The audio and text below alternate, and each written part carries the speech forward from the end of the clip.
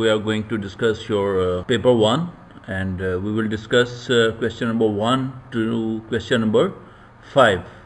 As you can see from the heading that we are discussing paper 7707, and that is specimen paper for 2020. So boys, that lesson is designed for outgoing grade 11, and my name is Masuood Ahmad, and here is my ID, Skype ID and Facebook ID. Okay, question number 1 is here. What is the purpose of bookkeeping? So question is particularly relating to bookkeeping, not for accounting. Okay, keep this thing in your mind. Option 1, to interpret the double entry records, and to prepare financial statement at a regular interval, and C is to record all the financial transaction of the business, and D is to summarize the financial position of the business. So boys, here only one thing relates to bookkeeping, other 3 things are not related to. So you have to identify the purpose of bookkeeping over here. I guess so. Here is the answer. So it is A is not correct because it doesn't go with the bookkeeping. Here B is also not the answer, whereas the C, to record the financial transactions of business, is the core responsibility of the bookkeeper, and that is the prime responsibility of bookkeeper, basically, to maintaining ledgers and prepare the double entry system. Okay, these are the purpose of bookkeeping. So D definitely is not the answer. So boys, one thing I want to tell you, that you have to give me the reasons why A, B and C are not go with the bookkeeping, and what are the definition over here are of what thing, whether it is of assets, liability, whatever you have to answer. Okay boys, question number 2 over here is what are assets? So you have to define assets. Assets can be defined in a variety of ways, and you have to pick the accurate among the below answers. Number A, items that are bought for long-term use by a business. And by one thing you should keep in your mind, that the Cambridge or any examination body, they definitely confuse you by giving the definitions which are same like, but the person who is conceptually clear can pick the answer, and normally they the option which seems to be correct is in fact is not. Okay, so here B, items that are expected to cash, items that are expected to turn into cash in the near future. Okay, and that is another definition of assets, but whether it covers all the assets or not.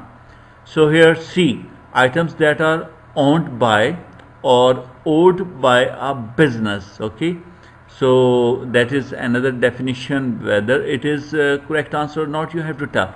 So D, items that are owned by or owed to a business. Owed to mean a business has to receive something, owed by mean business has to pay something. So here is your answer. Okay, A is not your answer, B is not answer, C is not answer. Why they are not your answer, you have to tell me through your WhatsApp. Okay, and here the answer D, items that are owned by or owed to a business. Okay, so that is the answer for this, because owed to a business mean business has to receive something from other party.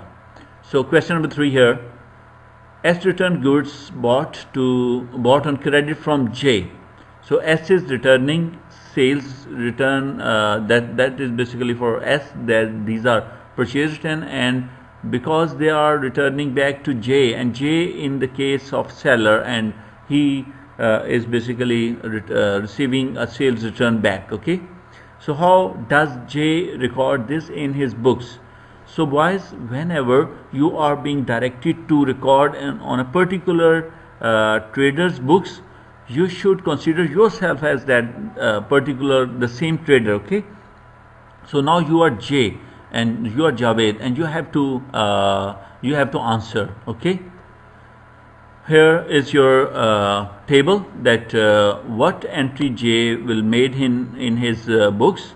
So whether he debit the purchase, return, and S account should be credited. These are not the purchases basically. Okay. So B is sales return debit and S credit. C S debit and purchase return credit. S debit and sales return credit. You have to answer me this. Okay.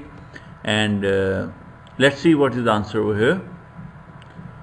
Okay, Javed is maintaining books, and Javed is basically receiving back the goods. So the goods he definitely use this record this entry, sales return debit or return inward.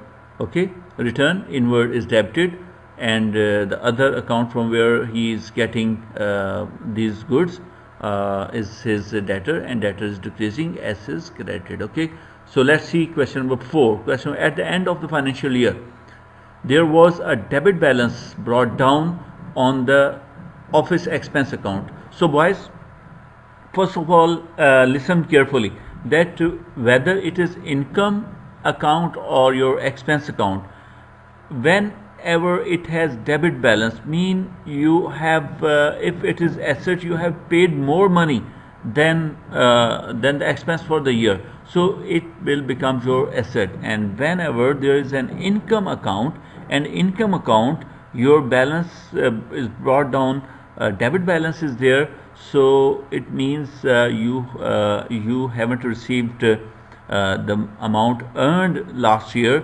Now it is receivable, so it is also become your assets. So whenever there is debit balance, whether in expense or income, it is your asset. Whenever there is a credit balance in your expense account or your income account, that will become your liability. So let's see what is there. In which section of the statement of financial position will this be recorded? This balance will be recorded definitely. You can get the answer by thinking. Okay, so there are 4 options: capital, current assets, current liability, or non-current assets. Let's see what is the answer. B is your right answer, current assets. And why it is not capital, why it is not current liability, why it is not non-current assets, you have to answer. So let's see the 5th question. Okay, so the following ledger account prepared in the books of a trader. Now you are the trader. Okay, and these are your books. What are they? You have rent account, and in rent account you have brought down balance. You have brought down balance 600. So again, in the last question I have told you that whenever there is an income account or expense account, when there is a debit balance, mean that is your asset. Okay, in case of expense you have paid in advance, or in case of income you haven't received, you have to receive, and that is receivable for you. And here on the debit side you got bank 63. Basically you are not debiting the bank account, you are debiting your rent account.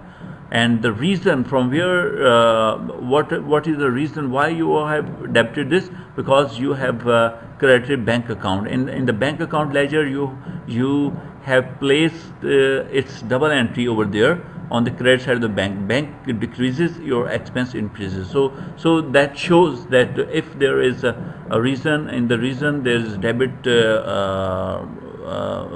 on the debit side, it is bank, mean you have paid something, and it shows that it is your income or expense, you can better tell. So what does the balance on 31st December represent? So on 31st December there is credit down balance, that is 350.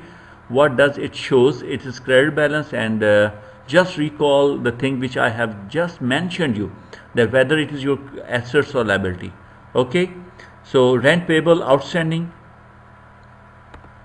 B rent payable prepaid, and you have to decide whether it is rent payable for expense. They use the word payable, rent payable for expense. They rather because they want to judge the concept of yours, that's why they named here rent payable. Otherwise they must have they may have written over here rent expense, outstanding. Okay, one and the same thing. Rent payable outstanding or rent expense outstanding. Rent payable prepaid or rent expense prepaid. And C is here rent receivable. It stands for income. So they may have written over here rental income outstanding and rental income prepaid. So boys, what could be its answer? Okay, Talha will tell. Okay, Talha, what is the answer? Guess what is it? Well. Question here is oh you got it. Rent receivable. Well done, Talha. Well done. Okay, boys. See you in the next lesson. And till then, okay, Allah Hafiz.